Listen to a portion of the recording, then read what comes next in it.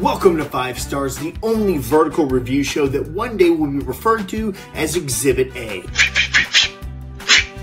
It's called 5 Stars because I'm going to give a 5-star Yelp review to a business that I went inside and acted like a real dummy. Let's get cracking. I went to your little establishment just over a week ago, and let me just say I was impressed. It seemed like a challenge at first to get in.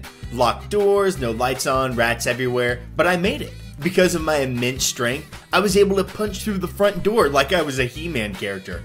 Once inside, I found the remains of an old McChicken. Did it smell? Yes. Was it good? No. But it's about the journey, not the food. And as far as this journey goes, 5 freaking stars. Signed, me, Wes.